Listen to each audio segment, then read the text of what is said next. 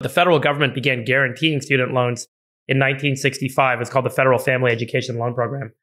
And that program made capital available for students to borrow, to spend on universities. And the problem is that when that capital was made available, a lot of private universities started to emerge and private for-profit colleges started to emerge.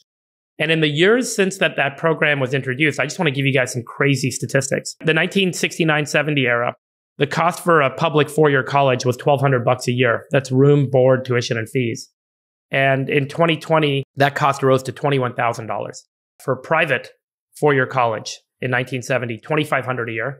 2019, 2020, $46,000 a year.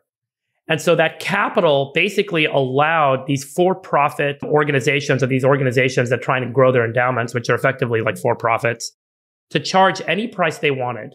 And the consumer, the student, would be able to get free capital to fund that quote-unquote education because it was available to them for free from the federal government. And so the federal government created a bubble in education cost. And that bubble in education cost has now overburdened 15% of American adults with student loans, that many of which they would never be able to pay back. And now we're in this really awkward situation of saying, hey, maybe we should forgive those loans because it's unfair that people are burdened by this.